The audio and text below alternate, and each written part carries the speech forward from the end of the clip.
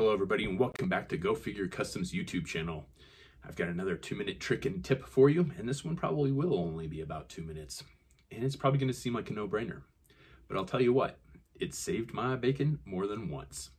If you are like me, you have a lot of different paints that you use.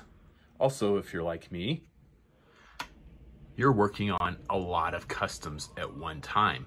Now, normally I have any number of customs that are a work in progress, and normally a lot of those aren't going to get finished because any various reasons. I don't like them, something doesn't work, I don't have the parts, but all of these are going to get finished. Kind of left to right, we got Backblast there.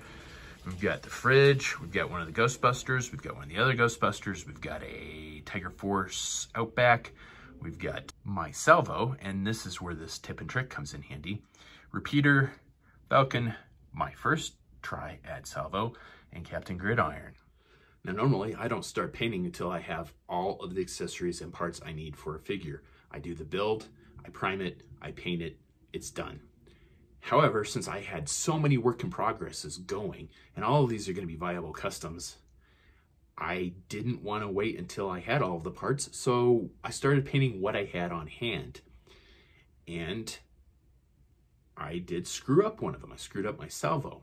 But luckily, I did this one tip and trick, and I took a picture of the custom that I was working on with the colors of paint that I used for that custom.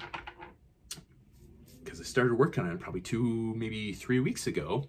So I have no idea what color I used for his shirt because I've done half a dozen different customs, painted half a dozen different customs since I started that.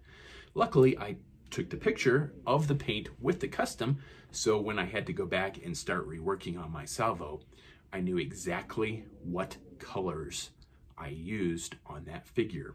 And there's your 2-minute tip and trick. This is very handy if you screw something up, need to go back and repaint it and remember what colors you used.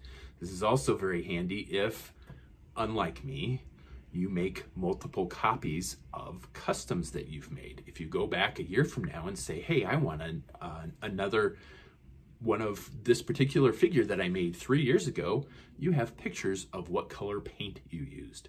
Again, I know that sounds really simple, but it's really effective and it's saved my ass already once. So hopefully you found that useful. As always, please do that some fun social media stuff. Like, share, subscribe, comment below. And as always, thanks for watching.